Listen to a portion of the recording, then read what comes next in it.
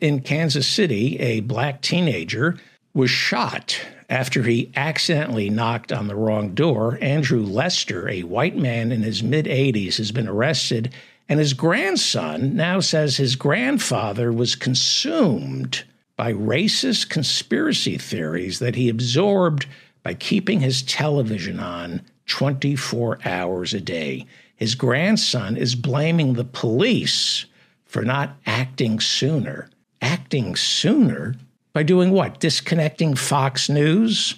I'm pretty sure Fox News doesn't fall into the category of red flag laws. It should, but it doesn't. But this is what Fox News does to old people. Makes them shoot unarmed black teenagers. You're listening to The David Feldman Show.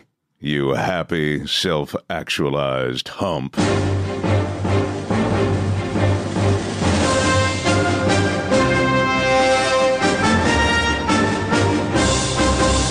Well, after 10 years with Fox News, Dan Bongino has been fired. Oh, too bad. Dan said he plans to write a book and pick up extra cash by doing some freelance racism on the side. Tough time for Dan Bongino. First, he lost his radio show, and today his television show. Plus, he put a lot of his money into Parler, the right-wing social media company, which was temporarily shut down.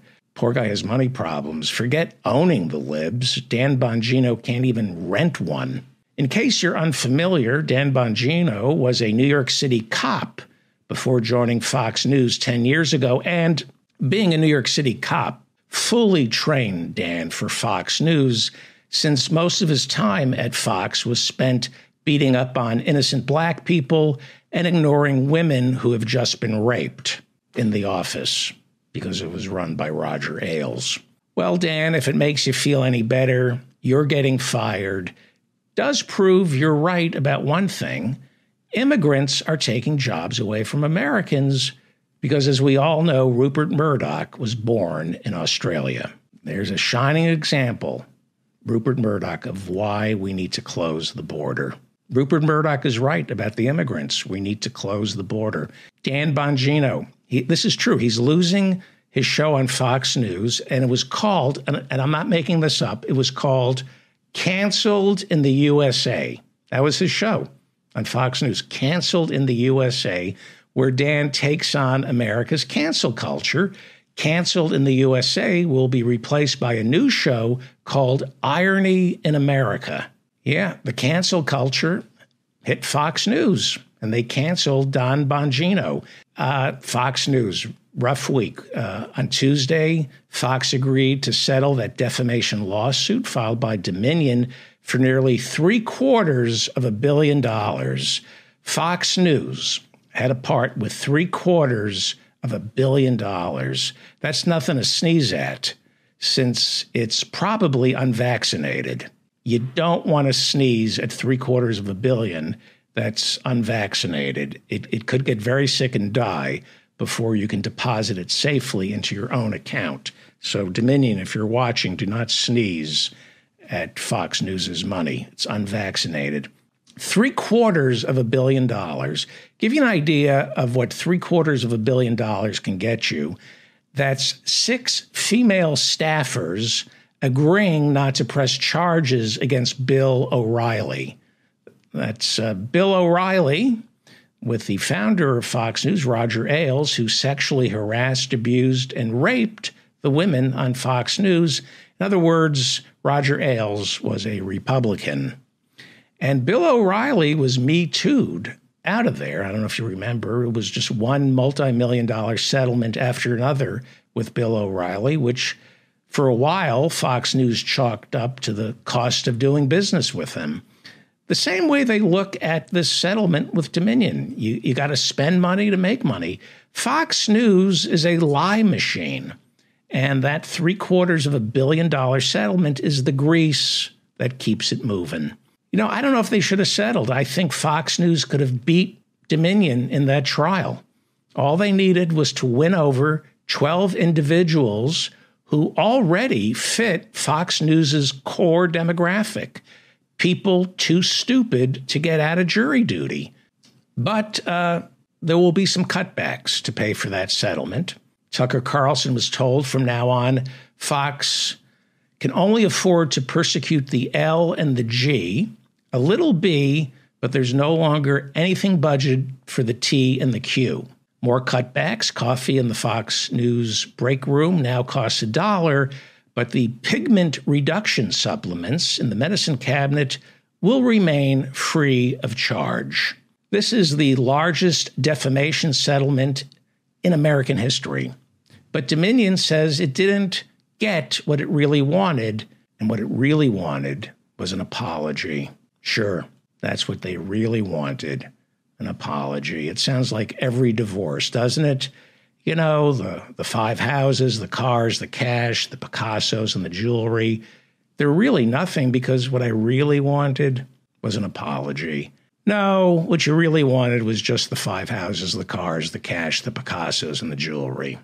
Well, Dominion isn't done. They're also going to be suing Rudy Giuliani and the MyPillow guy for everything they are worth, which amounts to, I don't know, what's the silver in your back molars going for these days? They're broke. I don't know what Mike Lindell is stuffing in his mattresses, but I can assure you it isn't cash. Life's been tough on Mike Lindell ever since he got addicted to fame. He should go back to crack. It's much healthier, and you surround yourself with a much better class of people. And Rudy, well, Rudy has no money. Yesterday, he booked a press conference at Four Seasons Total Landscaping to announce he'll do your lawn for a pint of Jim Beam. Remember when Trump told Rudy to dig up the dirt on Hunter Biden? Now Trump is ordering Rudy to dig up the dirt clogging Mar-a-Lago's sewer drain.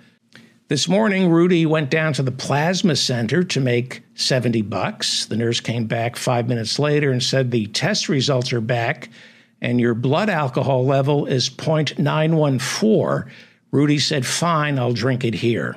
Rudy has been suspended from the D.C. bar for not paying his dues, but Rudy told the D.C. bar that Phil informed him he had an open tab. $750 million. Granted, Fox News makes billions, but trust me, Fox is still hurting. Black people, Mexicans, Guatemalans, and drag queens. Well, Dan, if it makes you feel any better, you're getting fired. Does prove you're right about one thing. Immigrants are taking jobs away from Americans because, as we all know, Rupert Murdoch was born in Australia, is suing Fox News for $2.7 billion. In case you're not aware, Smartmatic is a multinational voting machine company headquartered in London. In other words, you must be an American citizen to run for president, but not to count the votes. Sorry, there's an opening at Fox News. Dan Bongino's gone, and I figured if I clipped that one and sent it over to Fox, maybe they would hire me. Well, meanwhile, on Fox News all week, there has been absolutely no mention of the Dominion lawsuit. If you watch Tucker Carlson, Sean Hannity, or Laura Ingraham, you'd have no idea that Dominion won their case or that Lincoln freed the slaves. The good news is that Fox has learned its lesson and from now on will only exhibit the highest standards of journalistic ethics. For example, here's Maria Bartiromo yesterday. So the bottom line is COVID-19 came from a lab. It was manufactured in a lab. It was funded with U.S. dollars. There was nobody in the United States to investigate that lab. And here we are. You're back. Maria's back, baby. I remember Maria Bartiromo on CNBC when she was just stupid.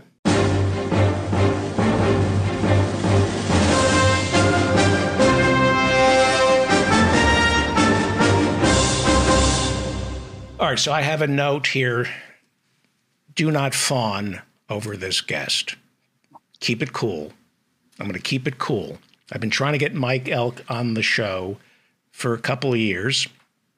Mike Elk, if you don't know who he is, then you should know Mike Elk and Payday Report. He is a hero. He really is. He was instrumental in Politico unionizing the newsroom. And Politico pulled a Howard Schultz and a Jeff Bezos. And I guess they fired Mike for trying to unionize Politico. He got a settlement from Politico. And Mike Elk did what Ralph Nader did when Ralph got a settlement from General Motors. He said, I could use this money for good. And he used the settlement money to found Payday Report, which is the single most important labor website in America. Its strike map is phenomenal. And Mike Elk, it is an honor to have you on the show. Thank you. Did I get that right? Did I get which part of it? You're being my hero. Did I get that right? No, that's terrible. Were you fired by Politico? Were you fired? I was. Yes, what happened at Politico? I was the head of the union there. It was about 8 years ago. We were trying to organize, and I was illegally fired. I won 2.5 years' salary as a settlement. Big thanks to the European Federation of Journalists, because Politico was trying to expand in Europe at the time, and European Federation of Journalists put a lot of pressure on them. And we took the money and we invested in a buddy of mine, a guy that helped get a settlement. I'm on the autism spectrum, and this guy. You're on the what spectrum? The autism spectrum. Oh, okay. So this guy had helped get a settlement. He comes around and, says, hey, look, he helped me get the settlement. You should really think about setting up your own thing and maybe trying to do this Patreon thing, which I don't recommend anyone does Patreon. They take 10-13% cut off of folks. It's outrageous. I mean, we use PayPal, which is predatory, and they take almost 3%. But Patreon is really bad. And they're sort of selling people on the idea of, you have to get into this. Anyhow, we started this publication. We raised money. Our first year in business, we raised about $50,000 in about 9 months, and we just kept going. And we call ourselves, we focus on labor and news deserts. But at this point, I look at things, pretty intersectionally. And I think, I really consider myself a labor and racial justice reporter at this point. I see. Right. And if you look at these numbers this past year, right, union growth in this country in this past year is 100% accounted for from workers of color. White people lost 30,000 union members, whereas people of color gained 260,000, right? So, we're talking a lot about Starbucks and all these things, which is important. It gets a lot of people interested. It's radicalizing a lot of people. It's mobilizing a lot of people. It's teaching people. But actually, the areas of growth we're seeing right now in the U.S. are primarily in state and local governments in the South and Democratic municipalities where people are getting collective bargaining rights, in places like Virginia, where they just, granted collective bargaining rights to, public employees. That's where we're seeing the growth. And at this era, when we're talking about socialism, right, I think this would be all the more argument of why we need to expand the public sector, right? We talk constantly in the labor movement about the difficulty of organizing the private sector, and it should be made easier. But right now, we're seeing explosive growth at universities. You're seeing strikes at Rutgers, Michigan. I lose track of them. There's so many of them. Which is why we had to start a map and a newsletter to put this stuff in. Right. Right. So, there's just so much going on right now that it's really incredible. And we don't quite have the labor press we need to be able to do it at, I think often something that frustrates me, particularly, I grew up in a big union family. It's actually our 1,000th article celebration. We published our 1,000th article in 7 years. So I'm ducking into someone's car right now. Right. Thank you. And thank you for, I know this is a big night. I feel bad about double booking. I felt really bad about it. We're losing your connection there. But part of it was, we just, hello? Yeah, we're catching up. It's okay. So we're having a connection problem. So you were saying that you are celebrating your 1,000th article that has been published in 7 years. In 7 years. You have a staff, and I get emails from small staff, small part-timers. And journalists. We'd like to have full-timers. Right. So 7 years, what is your dream? What would you like to see Payday Report grow into? I like to see Payday Report grow into the kind of publication that covers the Pittsburgh Pirates winning the World Series. But that's a whole other story. It requires the Pirates to first win the World Series. Right? So, I mean, that's my dream. But, I think I'd like to see us, become a publication, maybe 4 or 5 people, get some people in the door, but part of a larger ecosystem.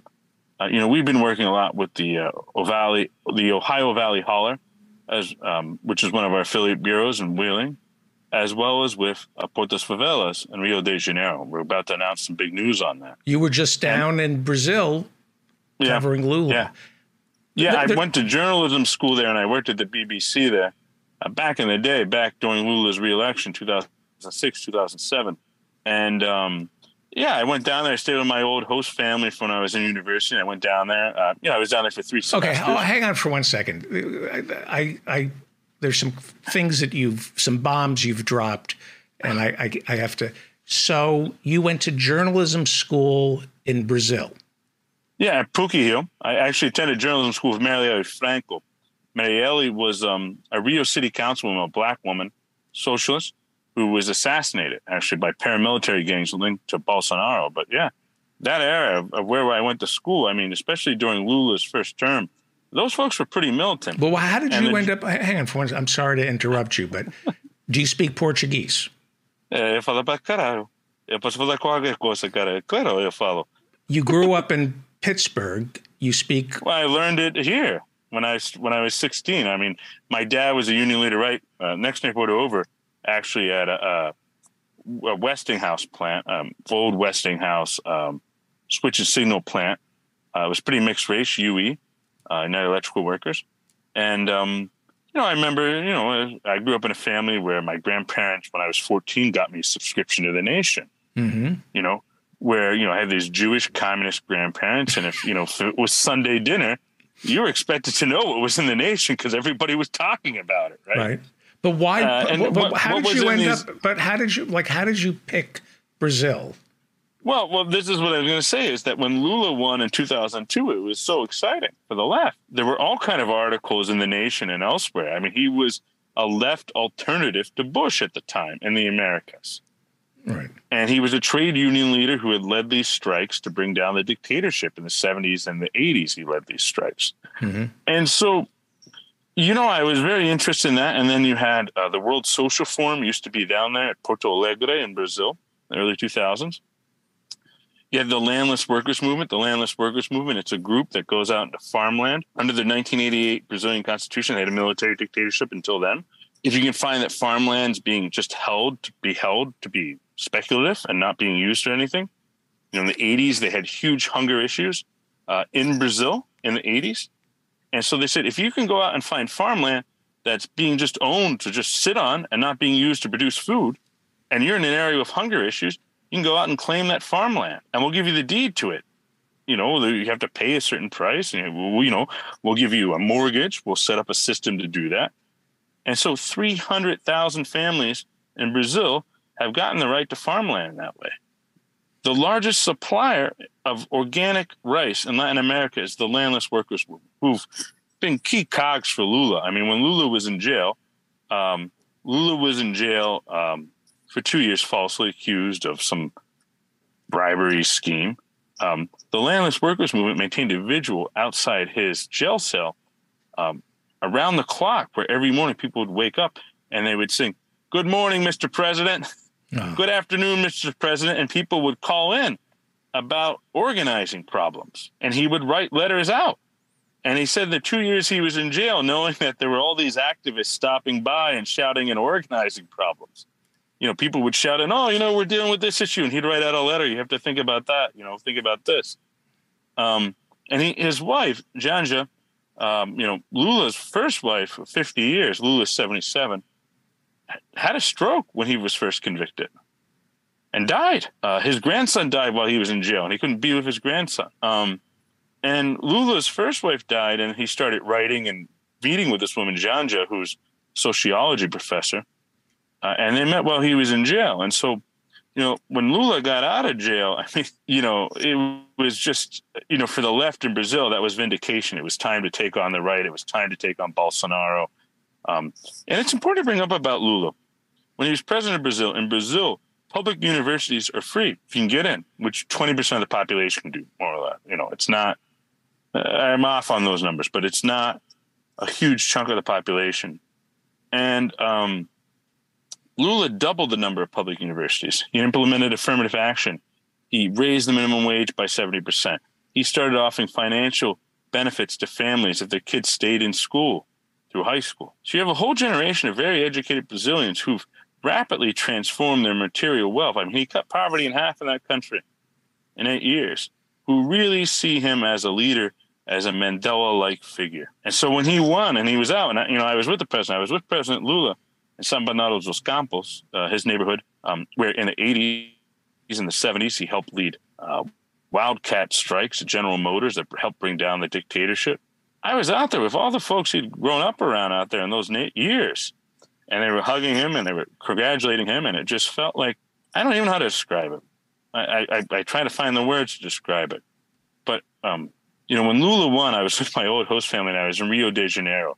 I was kind of in a bougie neighborhood. Think Santa Monica, think Manhattan. And people went to the windows. My host father called me, my old host father, I was there 15 years ago, went to the window and he said, "Mike, you need to listen to what's going on here." Because people were at their windows shouting Lula, just screaming into the night. And then they had a party there that went 4 a.m. in Rio. I mean, they had these big carnival sound trucks, right, coming out. People on top of these sound trucks singing and dancing. And the thing to remember about Brazilians that's important to bring up, is that this is a generation that, folks your age, folks my parents' age, defeated a dictatorship. So the memories of that kind of militancy among people our age, I would say Brazilians of my age were much more tuned in politically. And they were also very tuned into what was happening here with Bernie. I mean, I went to journalism school there 2006, 2007, and it was embarrassing to say you were an American, with Bush there. But this time around, everybody was asking me about, oh, man, how'd you guys beat Trump, And I felt a lot more pride. And thinking about, because I think so often when we think about coverage of Brazil, we think about it, the people that do write it are very rich, they're very white. I mean, learning a foreign language is a hard thing. I started when I was 16 and just stayed at it. Mm-hmm. You have to be able to travel a lot. And I had a scholarship program and I was able to do that. I was lucky coming from a blue collar family. Most people don't have that kind of luck in their lives. And so, being able to go down there and be in that kind of environment and see a country that's changing is just amazing. Right. Well, how is he holding up? Because Bolsonaro is back in Brazil. Has Bolsonaro arrived in Brazil? Are they going to put him on trial? Are they? Well, Bolsonaro did this 3-month sort of weird exile in Florida where he hung out at a KFC in Orlando, which is pretty wild to think about. You loot a country, you kill a bunch of people, and then you hang out at a KFC in Orlando. Doesn't seem worth it to me. Doesn't seem it at all. At least go to Applebee's. At least enjoy. Oh, I know a million rednecks that hang out at KFC and they never had to murder anybody. Right. Right. So how big a threat? I don't say redneck. What is the origin of the word redneck? It comes from guys wearing red bandanas around their necks to symbolize that they were leftists during the West Virginia mine wars. So, I had a lot of family grow up. I didn't offend anyone saying that. Yeah, it's interesting because a lot of people think redneck is making fun of men and women who work the fields and their necks are red from the sun. But it's the strike. It was in Arizona. I'm trying to remember the town. It's where Doug Stanhope lives, and I can't remember the town. So going to journalism school in Brazil, what is their, they don't have a First Amendment, but what are their freedom of speech laws, and what can you get away with in Brazil that you can't? You can get away with a lot, but you could also get killed, as many journalists did, including my colleague Dom Phillips from when I worked at The Guardian. What happened? He was up in the Amazon. He was investigating illegal poaching in an indigenous area that was reserved, and him and a top indigenous official were both slaughtered and killed. The freedom of speech. Look, I'm not an expert. I mean, there's a lot of that. I mean, we went down there and did a lot of that, but there's a lot of violent retaliation, and it's something. Is that discussed in the journalism school? Yes. In what way? I mean, it's hard sometimes to discuss, but we were trained what to do if we were picked up by the military police. The military police are still a big police force there. I was strip searched by them. I was 21. There were operations. I got caught in a neighborhood where there was a huge gun battle between the cops and these drug lords. And so, yes, we talked about safety, and we talked about what to do. And I always knew as an American, that my life was pretty safe. You kill an American, I mean. Do you think this country, our freedoms, are going to go the way of Brazil? Is it getting harder for reporters here? It could change. I mean, it's scary. I mean, I look at the death threats I get in the last couple of years. It's pretty scary. You get death threats? Yeah, occasionally, yes. Because you're supporting the workers in this country. Well, when I talk about black folks and Jewish folks, I'm Jewish, and yes, we get death threats. And then occasionally I've written about men who've abused women, and one time one of those guys threatened to kill me. I mean, but that was in the labor movement, right? That you exposed. Yeah, it was this guy Michael Foucault. He was the Harvey Weinstein of Pittsburgh. Sorry. The lights of. Oh, sorry. Have it there. We're talking with Mike Elk. He is the founder and chief editor over Payday Report. I'm going to ask my listeners to donate to Payday Report. I don't believe you have any advertising. Is that correct? No. You're completely supported by your readers. And some freelance work. And sometimes we get a small grant, maybe $1,000, $2,000 from a group or something like that. Right. But I mean, we have a small publication. So anybody who wants to donate, they can go to paydayreport.com. It's our 1,000th article celebration, and we're trying to raise $1,000. Right. And let me ask you about your long COVID.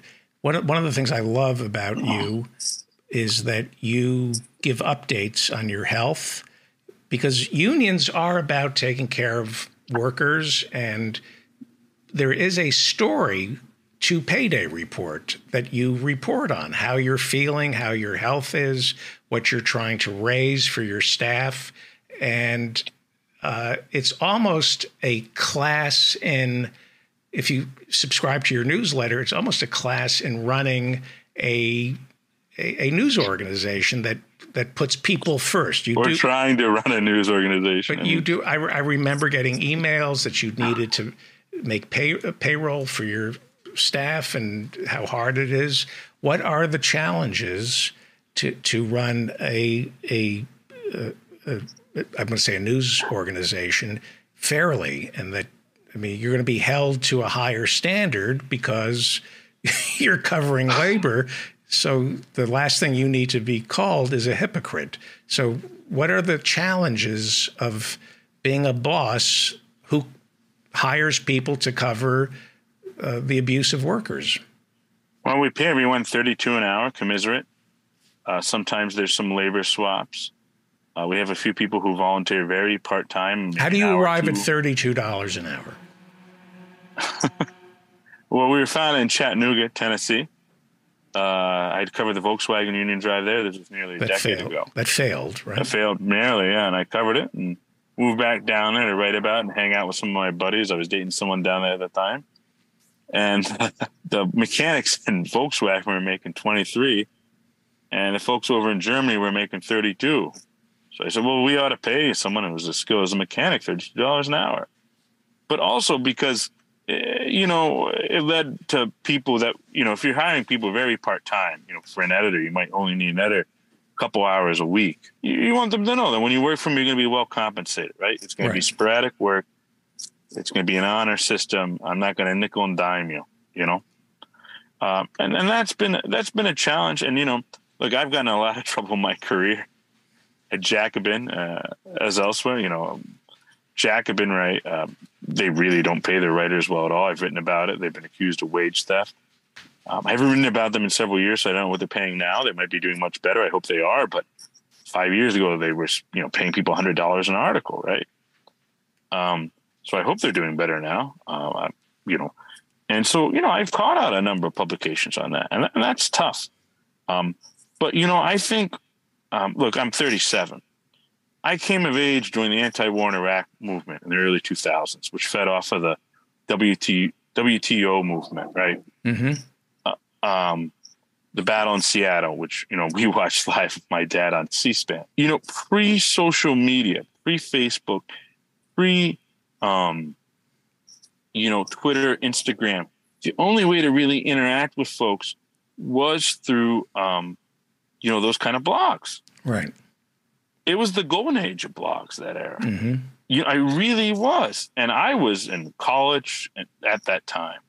And when I went down to Brazil, those folks were really deep into it on another level, particularly in some of these poor slums, these favelas where I was.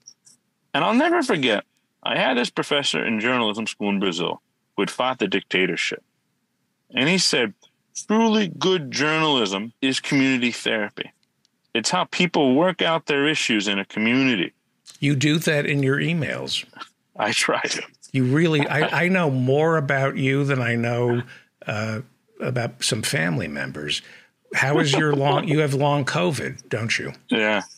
Well, that's been hard. It's a lot of chunks of it is neurological. I have to nap a lot.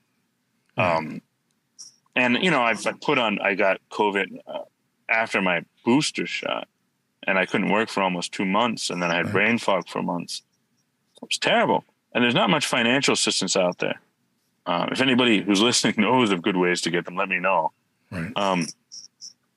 And our readers have had to carry us, and it's been hard because some days, it's really related to ME and overexertion issues. Because, I put on 25, 30 pounds since I got sick a year and a half ago, and I keep trying to work out. And then I'll work out a bit, and then I can hardly move for a day or two. Right. And how do you... And it's hard. It's a neurological thing. It's from what we're knowing about. And that's... and we don't know enough about it at all. And we're looking at right now, the statistics show that 7 to 8% of Americans have long COVID. And I don't think the Biden administration wants to talk about it because it makes them look like failures. Right. And I've always believed, it goes back to the idea of community therapy, that people should talk about their issues. They need to understand. What do you think of your new senator? I don't have the good opinion. Really? But I don't. You would know more about this than I do. He's not using... Well, he wanted to frack in my parents' watershed. Oh. And, he was MIA for summer leave for years. I think what he did on disability, on depression, was very bold, and I'm very supportive. That's very hard for any senator. He could have lied. He could have claimed other things. I thought it was very bold and very good, and I think he has a lot of good intentions, and I hope folks hold him accountable. But he's not the burning progressive that someone like Summer Lee, I went to high school with Summer Lee, is. But I think he's been pushed by people like Summer, and I think Summer's opened that space. I mean, look, I met Summer when I was 15 years old. She was a track star, and then she was later the drum major at my high school. We were winning Western Pennsylvania football championships, and Summer's bold. Summer has a lot of confidence that's deep inside of her. Right. She's great family, good folks. Right. New Congresswoman, and your new governor, Josh Shapiro. Is he too much like Obama, or is he? I don't know. I don't have a deep opinion yet. Right. Before you go, I say that as a journalist because I think too often journalists' opinion on things they don't know a lot about.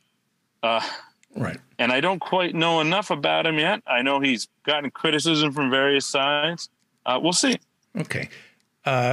Before you go, who are your heroes working today, alive today, like, or doing, like Bernie? Who's out there doing stuff that you say these are great men? Well, I mean, one of my biggest heroes is Clarissa Leon, who was our editor for many years, who's now the deputy editor of Documented NY in New York.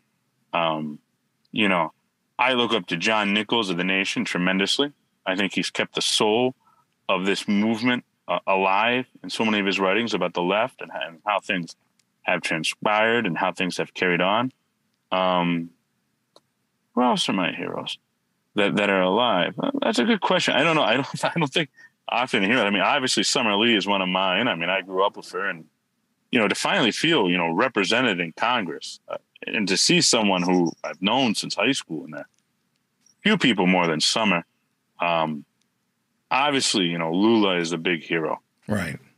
Michael Brooks. Did you know Michael Brooks at all? I didn't know him. We were in similar friend circles, but it was bold what he did, and I thought it was important how he focused attention on that in that time. What is your reading diet? What do you have to read each day? The first thing I like to read is the Pirates Roto World sum up. And then I read rumbunter.com, which is about the Pittsburgh Pirates. So I typically start off the day reading about the Pirates. Oh, my other hero, Andrew McCutchen, coming back to Pittsburgh. I do some baseball writing, and I don't think a lot of people realize this about me. I have a season pass to go all season to the ballpark here in Pittsburgh. And I catch about 40 games a year, and I write about politics and the culture and the working conditions in the ballpark. And, I think it's really important in the movement. We can push ourselves to work so hard all the time, right? And there's a lot of vicarious trauma. We're always trying to help people that are hurt. And you need to have the bread and roses approach. What are our roses? And for me, it's been baseball.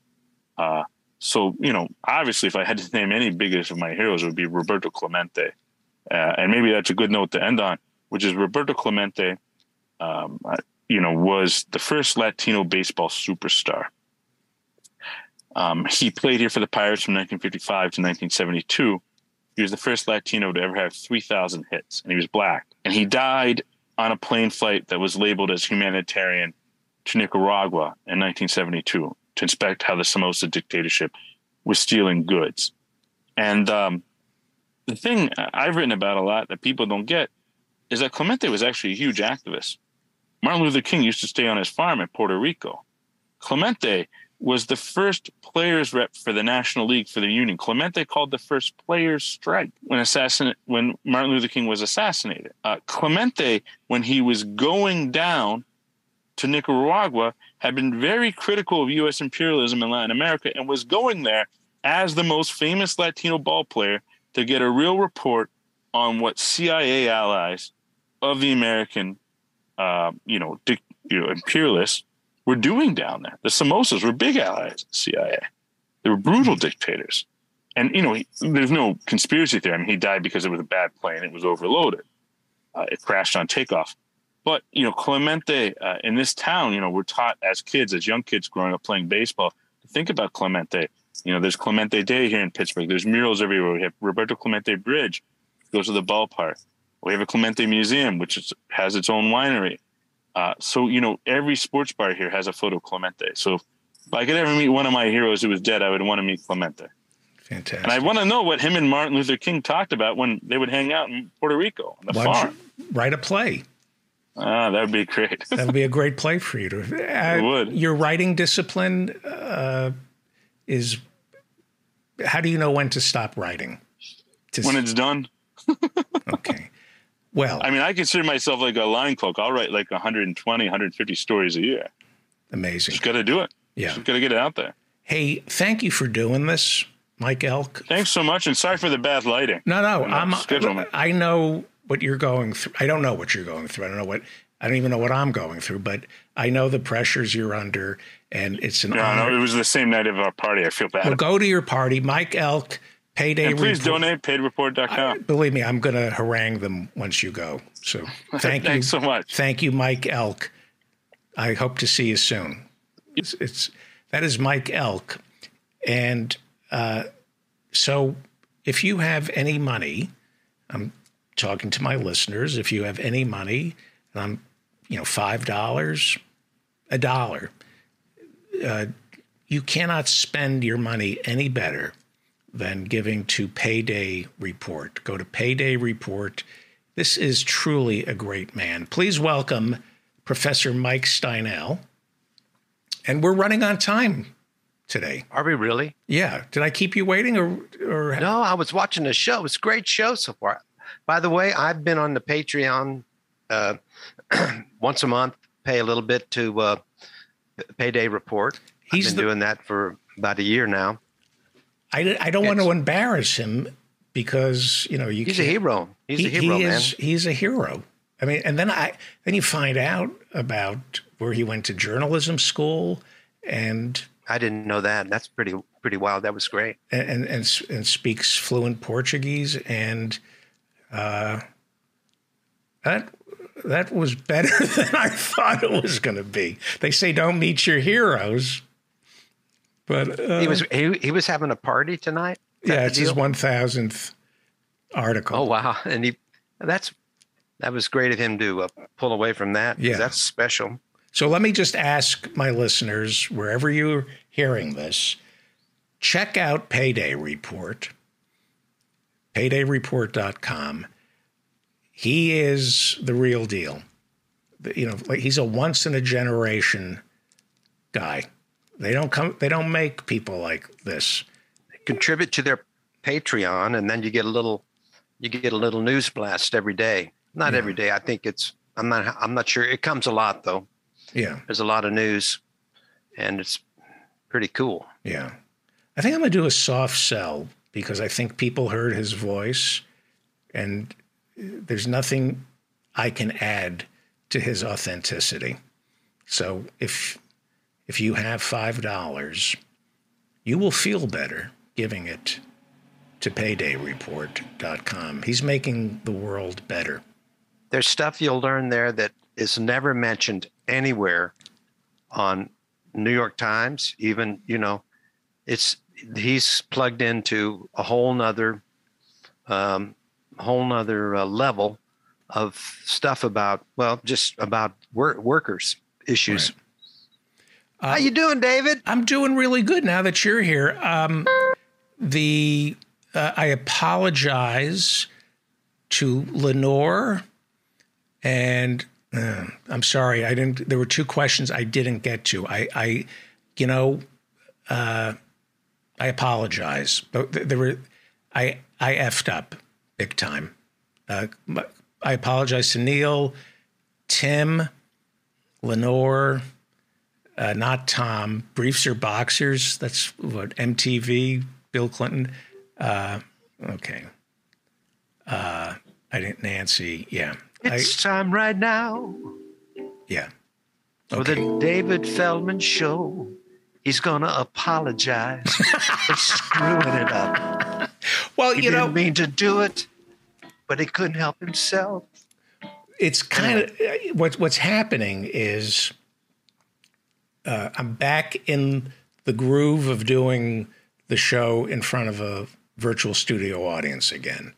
Yeah, we took some time off, a little exhaustion, and I think doing it on Friday nights is turning out to be a great way for me to end the week.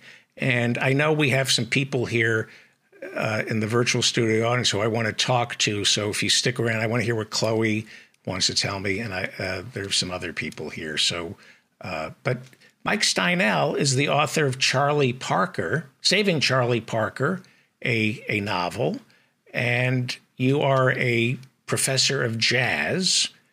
Retired. Yeah, but you certainly teach on this show. You've been doing some live performing.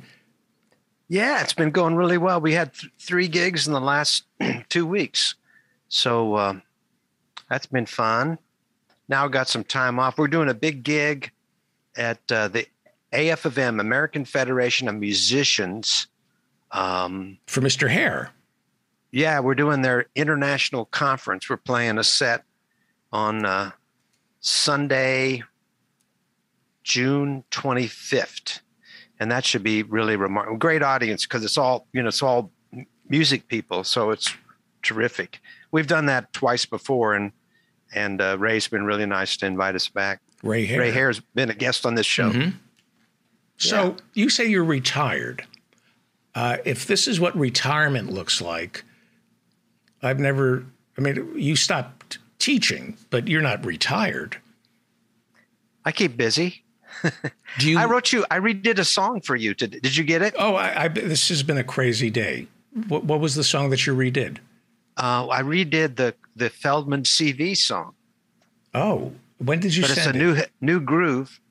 When did you send it? I sent it this afternoon. I can go send it again if you'd like. You may need to. You may need to. Yeah. How many emails do you get? You must get a lot of emails. Not nice ones. That's one of the. Okay, I'm going to go send it. I'm going to go send it real quick. You vamp for time. Okay, well, I'll check in with Chloe. Let me check in. Chloe, are you still here? Chloe? Yes, I'm here. Give us an update. Hello? Can you hear me? Yes. What is the name of your blog? Can you hear me? Yes, I can. It's Chloe Humbert, and it's on Substack, and I put a link in the chat, and I have a letter writing guide. And right now you brought up the wastewater was how they found out about the polio in New York. And right now there's question of whether that's going to be continued funding. So a lot of municipalities are kind of leaving they're leaving money on the table for this, and there's still funding for wastewater monitoring, not just for COVID, but also for other things like polio and other viruses, and I think they do drugs too, and there's some other things, and I'm promoting a letter campaign to fund that infrastructure and keep it funded and hopefully promote it more. Right. So it would be really helpful if everybody, wrote their representatives. And I have an Action Network link I'll put in the chat. It's actionnetwork.org/letters/wastewater data. And it's important to speak up about this now because the funding will be in jeopardy if it's not being used. Right. So we're going back to the roots of office hours. And one of the first things we used to do is organize, and we were union centric, and we wanted people to write letters. If they follow you on Substack, you will not give copy and paste letters, but ideas for what to write. Is that correct? Yeah, some of them are copy and paste. Some of them are forms, and some of them, are other people's campaigns that I find that you can use. But yeah, some of them are stuff that you can copy and paste or edit, for yourself, or just an idea of what you should be writing about, which, really, my advice is that anything that you're going to complain about on social media or to your friends or in a forum, if it's something that's actionable by policy, think to just, bookmark your congressman's contact webpage and, let him know, let him or her know. And, that could be your state rep or, your governor or whoever, makes sense, or all of them, some issues. So, yeah. Great. Thank you, Chloe. Next week, what if you can make it next week, send me an email beforehand of what topic we should be writing on. I'm a little behind this week. We all are. Everybody's overwhelmed. Thank you, and everybody should read Chloe's Substack, please. Thank you. All right, Davey Mammal, are you on strike? Are you a federal employee? Okay. The song. Did it come up? Yeah, I don't know if I can play it because let me just think here for a second. Oh, you're breaking my heart, David. I know. I worked really hard on that. Hang on. I'm sorry. Can you hear Let me see if you can hear this. Can you hear this? No. You can't hear it. No. You don't hear that? I hear nothing. Damn it. Let me just try one more thing. No, I don't want to update. Can you hear this? Still. Oh, something happened there. Can you hear that? It just. Oh, okay. So we can do it. Hang on for 1 second. But it was just a bunch of noise. I know. How about this? There it is. Just let it fly. Okay, well, I'll give it a proper introduction. I just want to make, and it sounded okay. I don't know how I did that. Maybe a little more volume, but that's fine. Okay, I don't know how I did that. That was just pure luck. So, thank you. So what did you write? Well, you remember you said 2 lines from past discussions, and that made me think of writing a song. You said, I pumped gas in Sausalito. Yes. And that you were talking about jobs you had, and you said you were an usher at a cockfight. Yes, that's true. And that's all I needed. And I was often running out. And I did a kind of a bluesy thing, and then this is more of a groove thing. And I like the track. So okay. And I got I put background vocals on it and everything. All right, got a little trumpet. Yeah. So it's called Feldman CV. The Feldman CV, curriculum vitae. Okay. I never know how to say that. Vita? It's I guess so. Yeah. A-E vitae. Yeah. New music. New old music. It's a redo, a redux. A redux. Mike Steinel, Professor Mike Steinel.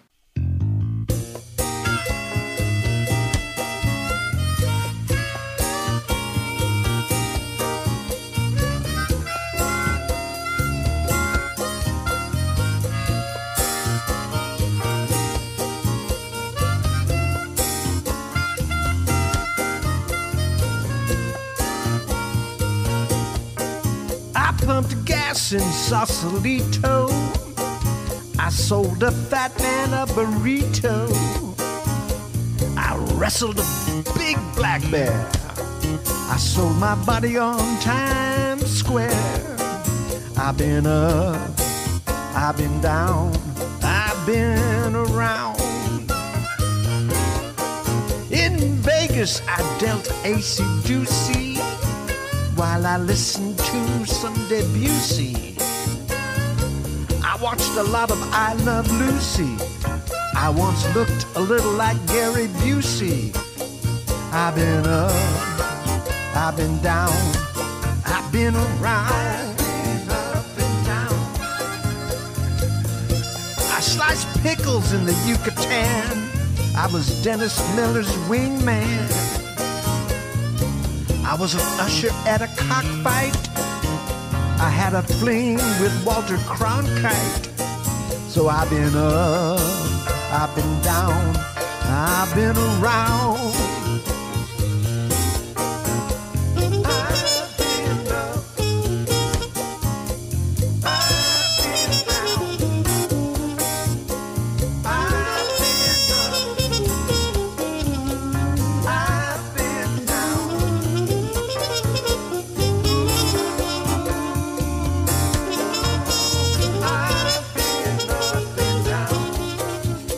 Peddled birds at Alcatraz while I listened to some smooth jazz. I told some jokes at Santa Rita while I memorized Lolita. 'Cause I've been up, I've been down, and I've been around. I worked at the Mustang Ranch Bordello, covering my body with apricot jello. I recorded some raunchy YouTubes while I tried to hide my man boobs. I've been up, I've been down, I've been around.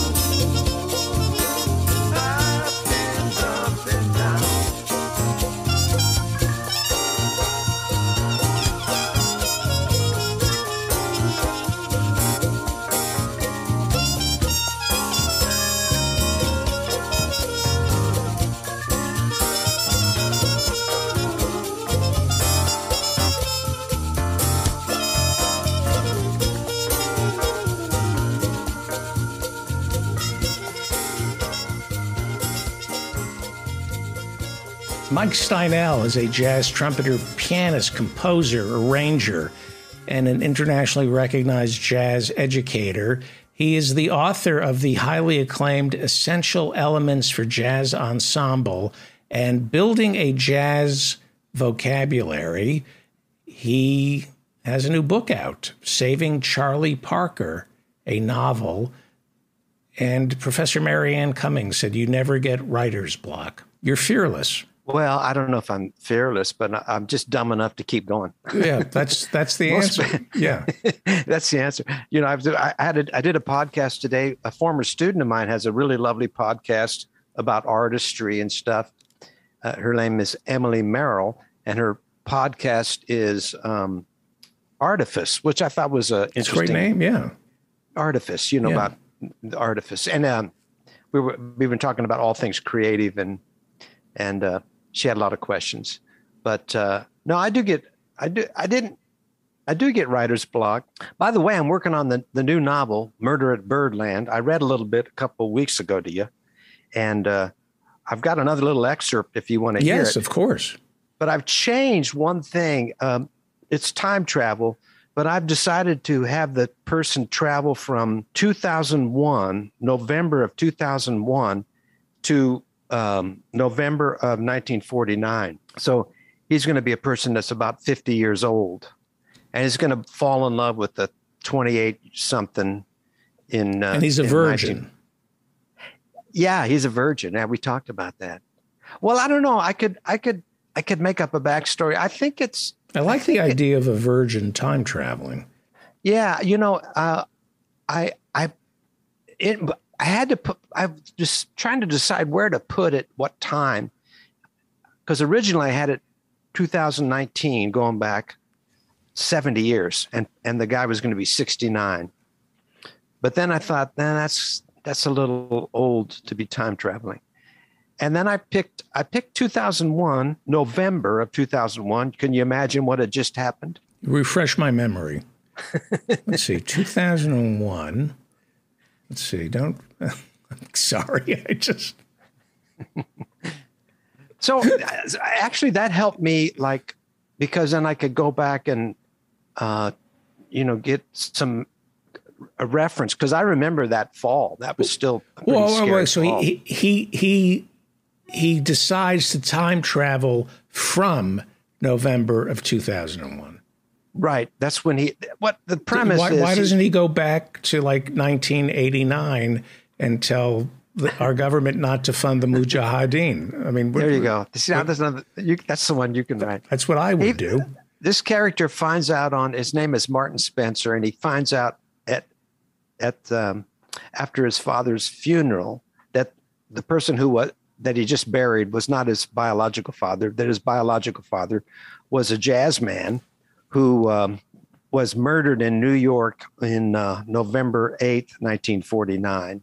And his mother has these photos of him that were sent to her from a nightclub. And what got me started on this was a book called Sitting In, which is a great book. And all it is photos from the 30s and 40s of people in nightclubs, because they had those souvenir photographers, walking around. And so that he has this photo and he can time travel with the photo. You want me to read some? Yes, please. Of course. Okay. So he's found out, just to set it up, he's found out that his real father was a jazz musician, murdered. And anyway, so now he's trying to figure out what to do. For years, Martin had sought out those who shared his affliction, that is, his issue with photographs, something he'd lived with his whole life. Some practitioners called it a phobia, scopophobia. Others called it camera phobia. But Martin never felt that those labels described his issues. It was only when he met Thomas Gaylord that he felt he had a kindred spirit. For Thomas Gaylord, photographs were hot and could burn. Martin had experienced the same thing. Thomas Gaylord had described the buzzing sounds he heard and felt. Martin had experienced those as well. But Thomas Gaylord had also talked of loops, what might be called time loops. Martin could almost recite word for word Thomas Gaylord's description of the incident at the photo booth at Fairyland Park. Thomas Gaylord is his patient. My character is a clinical psychologist. These are Thomas Gaylord's words. He threw the strip of photos at me, yelled corn dogs, and they both took off running for the food court. The strip hit me on the chest and I swatted at it with my hand. It burned. I watched them run away and I picked up the photo. I tried to be careful. That's when the buzzing started really loud. There was a vibration that moved from my feet up through my body. It hurt. I felt paralyzed. When the vibration got to my head, I fell down. Then the buzzing stopped all of a sudden. Complete silence. That's when I heard Brian and Mike in the phone booth singing, Tommy's scared of pictures. Tommy's scared of pictures. Then everything that happened before happened again. Led by some intuitive impulse, Martin stood up and walked to the door of Robert's study. That's his father. He pushed the door open and walked to the desk. There were photos on the desktop, and Martin felt the heat of them. He had to lean back as he opened each of the drawers, trying to find the thing for which he was searching. Robert's Polaroid camera. It was called the Swinger. Robert, always a man who had enjoyed the latest trendy thing, had given himself a Polaroid camera for Christmas in 1966. Growing up, Martin would wince each time the flash went off and made every effort to avoid touching the photos. He felt their heat. He found the camera in the bottom of the left drawer. He studied it and carefully touched it. It was cool, not hot. He assumed it would have been hot had it contained an exposed print. He held it in his hands, trying to remember exactly how it worked. He had seen Robert use it many times, usually from a distance. He felt the side and found the tab that would be used to extract the print. Wow, could it still have film in it from the 70s? Will it still work? By the time he reached the sofa in the living room, he had worked out the plan. He stood in front of the sofa, put the camera to his face, and looked at the clock on the mantel through the viewfinder. Wait, he thought, the room's too dark. Need more light. He quickly turned on all the lights in the room, then walked to the windows that faced the street. He opened the blinds fully and the light streamed in. Returning to the spot in front of the sofa, he aimed the camera at the clock, which now read 10:10. He pushed the red button that activated the shutter. The camera made a loud noise and his body jerked as if it had been shocked. He staggered backward, but did not fall. The camera, still in his hand, now felt hot. He threw it down and moved away from it. He composed himself, took a breath, and tried to remember what to do next. Pull the tab. That's right, pull the tab. Then remove the membrane from the back. He'd seen Robert do it and remembered his amazement the first time as he watched the image on the print appear. Dimly at first, then gradually becoming sharper and brighter. Come here, kids, Robert would say. Look at this. Isn't this amazing? Tamara and Winston crowded around the camera while Martin and Sylvia stood back a bit. Sylvia, his mother, was sensitive to Martin's fears since the Varenhorst incident. Martin extracted the film as he remembered, then peeled the membrane off the back. It was hot to the touch. He set the photo on the coffee table and waited. Will it work? This film's got to be almost ancient. It did work. Gradually, the image appeared, showing the mantel clock at 10:10. The next step Martin faced with no small amount of trepidation. He would stand and hold the photo with his fingers on the image. It would be hot. He anticipated that he would feel or hear the buzzing or the vibrations as Thomas Gaylord had. And then, well, he was not sure of what then might happen. Martin stood holding the photo by the edges and moved to the spot where he had pushed the shutter. The sound began at first, a buzzing. Then he felt a slight vibration on the soles of his shoes. He was about to place the fingers on the image when he heard the sound of the truck coming down Elm Street.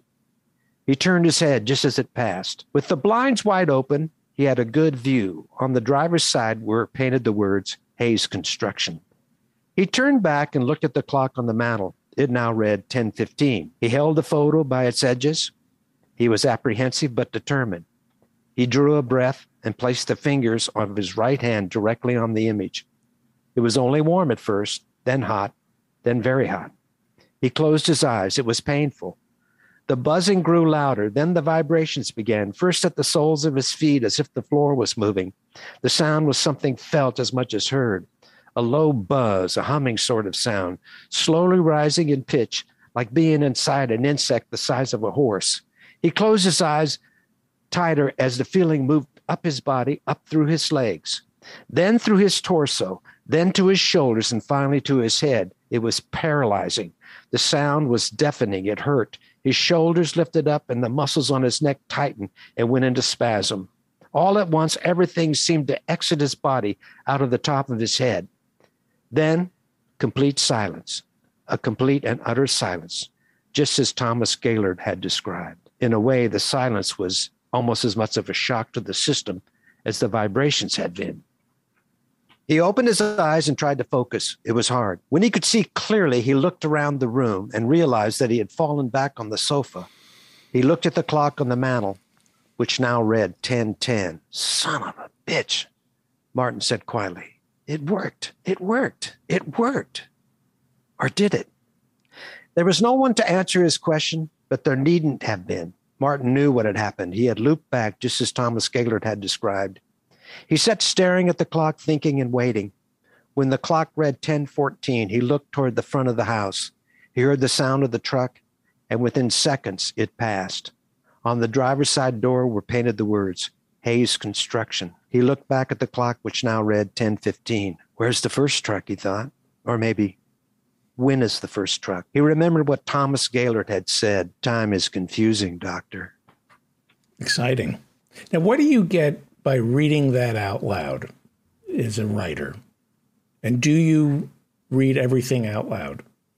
Well, everything I've done, I've turned into an audiobook. So yes. Mm-hmm. And as I read it, I edit it too. I just as we did that, I was preparing earlier and I made some notes, and by reading it out loud, you get a sense for the flow. I think making the audiobook is a big part of the editing to make it. It's like music. I was talking to let me ask you about music. Put a pin in that. Are there, do you remember what you were going to say? Because Are there people who can write music without having to play it? They can hear it. They just see the notes. Well, I can do that. So you could write a song without an instrument and just read the clef and know what it sounds like? You can hear it in your head. Wow. If it's really complicated, I mean, if it's a melody, for sure. If it's a harmony and a melody, yeah, pretty much.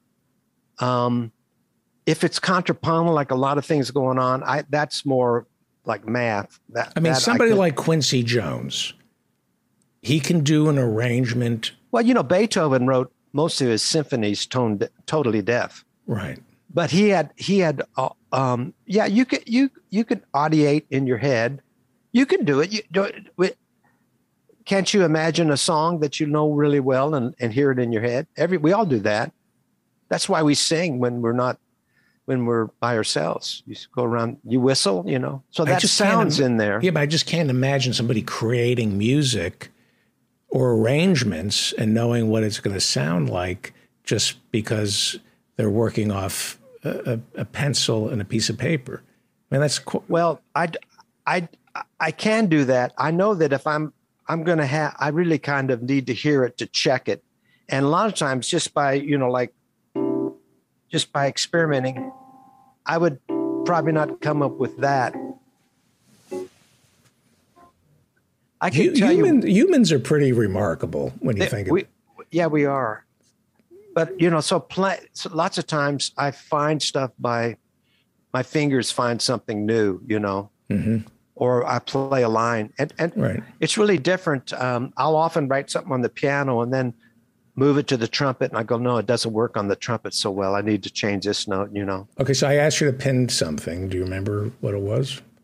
Yeah, I think that writing a paragraph or a story is very much like taking a solo.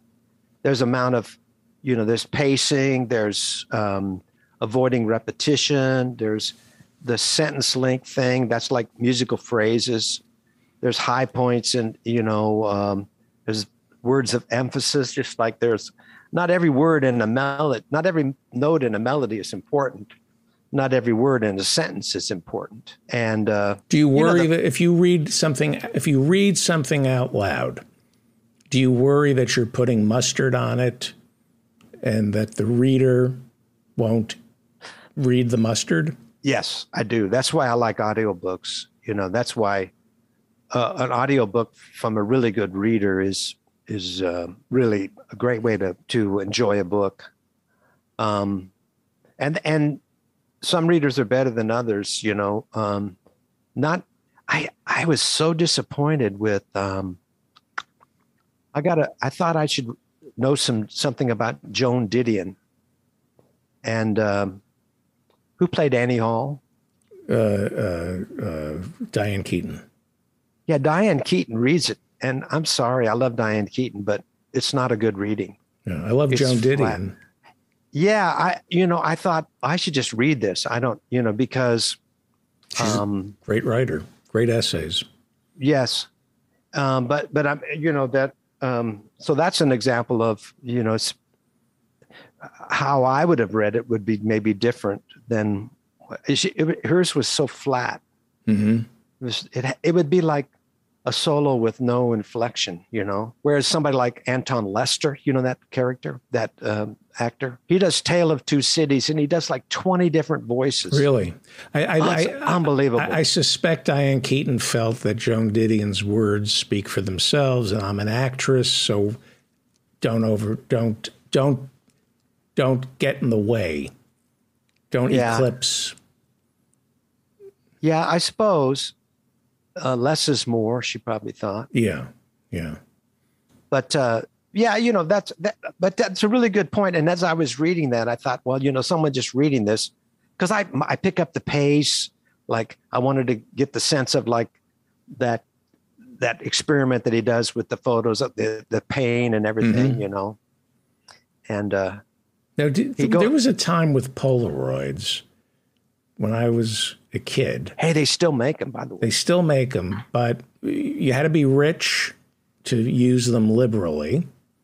They were only for special occasions, right? And it felt like they would never go out. There was a period where I remember thinking, well, Polaroids, this is the future. This is like as good as it gets. They have now, Fuji makes one it's digital, but then it's Polaroids. It prints them like you take a picture, and if you like it, then you hit the print and it prints it. If you don't like it, you take another one. So it isn't like, with the Polaroids, what did you have, like 12 exposures in a pack, and they were expensive. And that film is very expensive. You can still get the film for, hey, here's a question. The actual camera that I'm thinking he's going to, I have though. In my mother's house, we have, my sister's going through stuff. We have Polaroid cameras. Do you have the Swinger? The Polaroid Swinger, the big white one? I remember they brought the Swinger back when I was doing comedy. They also have the big Swinger. That's still, you can still get film for the big Swinger. But I thought, the big Swinger, that has like sexual connotations. He's a big swinger. They were giving out Polaroid cameras at the Toronto Comedy Festival, like in, 20 years ago. And old Polaroids or new ones? No, new Polaroid cameras. They're giving them out? I think they were Swingers. I think they were called Swingers. Yeah. Well, that's the old model. You can't get you can't get film for the Swinger. It's just it's like something for the museum now, but you can get film. Fuji makes film for the big Swinger, and then Fuji makes their own. There's any number of, when he travels back to New York, he has to take a smaller camera. He takes a Fuji. So this guy can go wherever the photo's been taken. If he finds a spot where it's been taken, and he can travel to that time. So he has to have a way back though. So he has to travel he goes to New York and he takes a picture of his hotel so that when he wants to, he can go back to 2001 and fly home. But before you go, what are you reading for pleasure? I'm reading. I read the Dylan book about. Have you read this? Where which one? The Philosophy of Pop Music. I don't know what the title is. Yeah, I listened to that and I read it and it's great. It's a great read. Yeah. I listened to the audiobook and I did not enjoy it. Is he reading it? Yeah. Well, here's the thing. The setup is by other actors like Jeff Bridges does one. I can't remember. Part of each chapter is done by somebody famous, and then the rest of it is done by him. And it's very similar to his introductions he did on the Theme Time Radio Hour. Did you ever listen to that? No, but I figured as much. Yeah. I think they might have mined those and turned it into, a novel. But here's the thing. There's no secrets about songwriting. It's more like background on, he picks these 100 songs or whatever, and then there's background on the artists. And there's a lot of interesting stuff about the artists. Right. There's a new book about Steely Dan that's coming out. Oh, that's cool. Yeah. I've been reading this book called Writing Well. It's a fantastic book. It's an old book. Writing Well? Who wrote it? Yeah. You would ask me that.